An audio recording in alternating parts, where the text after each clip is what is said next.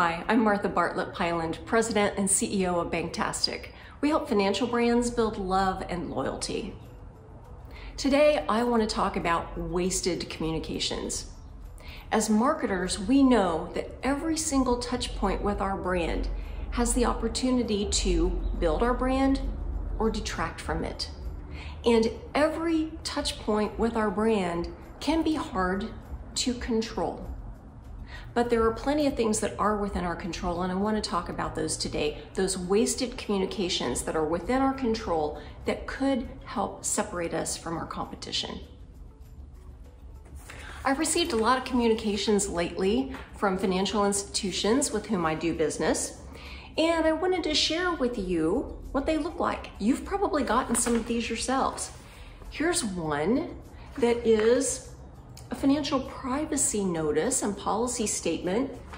It was emailed. It was 3 pages long, and you can see that these pages are just full of black type. My eyes are swimming in black type. Here's another one. It might be a little bit better. Oh, but wait, no, there's more. Lots of black type, lots of black type. In this case, at least it's somewhat personalized to me because it has my name in the return address, although it still just says, "Dear member," here. This other one wasn't personalized to me at all. So both of these kind of send a message to me that they don't know me, they don't care about me, and they're really just checking a box. They're doing what they're obligated to do to let their customer know something.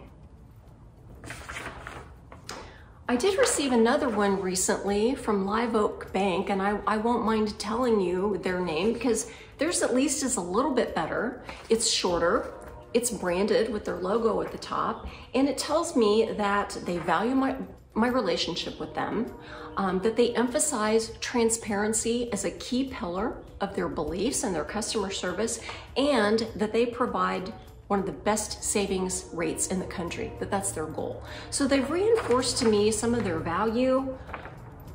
It does still say "Dear Customer," but at the bottom it also has some social media icons and can help me learn more about what they're doing and why transparency is a key pillar and what their customer promise is.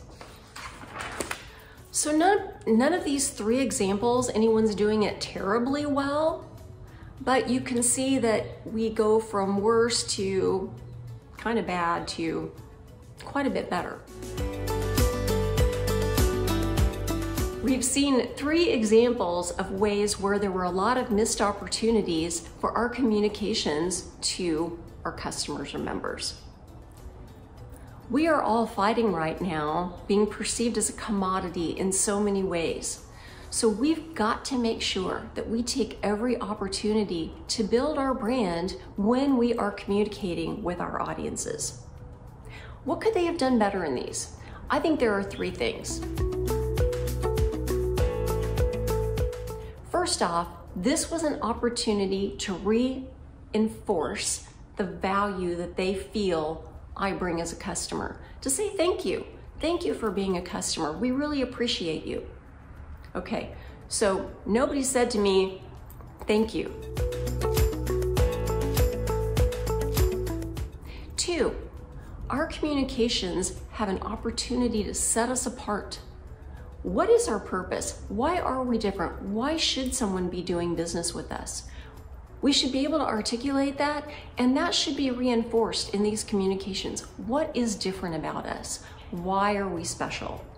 Why do you want to do business with me?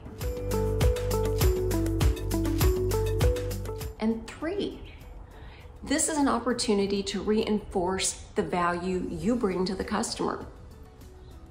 How do you deliver that better customer service? How do you deliver those better rates? What are some other solutions you have that might make that customer's life better? You have an opportunity to share that. None of these did a very good job of that. So stand back and take a look at your communications, whether they're coming out from the marketing department or from other departments within your institution. Marketing is not an island. I talk about this a lot, I write about it a lot.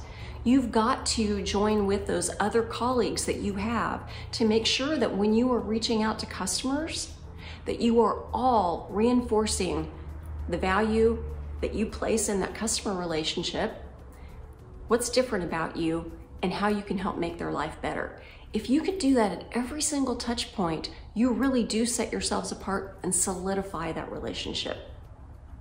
So that's it. 1, 2, 3. Start working with those other people within your institution and make sure that every single time you send out a communication to your customers, that it's working really hard for you and helping you build your brand and build your financial future. Thanks for watching.